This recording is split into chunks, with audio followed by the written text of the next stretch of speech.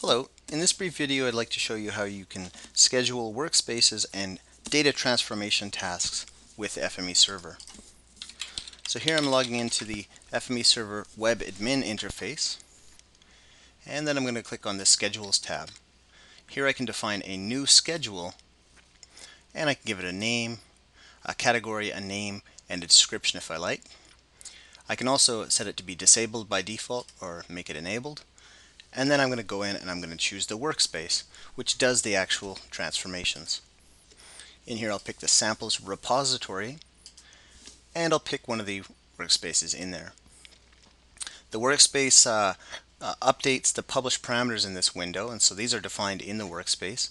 And I can come in here and I can specify whatever options I would like, just like so. And the great thing about the published parameters is they can be reused with each schedule. With each schedule you can have a different set of published parameters, so it doesn't have to be one schedule per workspace. Down here you also have the option to set job priority.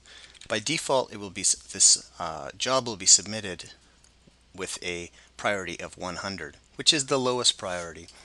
1 is the highest priority. It will be processed above any other job, so maybe we'll go for 10. In addition, here you can put in some different directives such as output format tag, which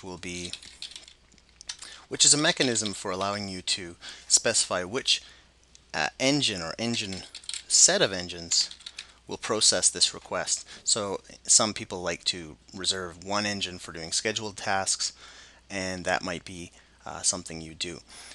Now, to learn how to do that, you can go to FMEpedia, and there's some documentation on there for how to set up what we call DRA, which is really just choosing which engines will process which jobs.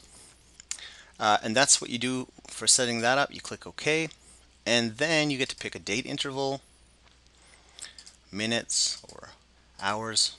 Maybe I'll do it every 7 days. I want to do so. The kind of things you can schedule might be a regular import, a cleanup, a output to an FTP site, or out to a web page. Could be any kind of job that you need to automate. And then if you want it to run immediately, check that on, and you can say when you want it to end. You can do cron if you like. Click OK, and starts immediately, and it will run every 7 days. Making it very easy to automate any sort of data transformation task you used to have to start manually. Thanks for your time.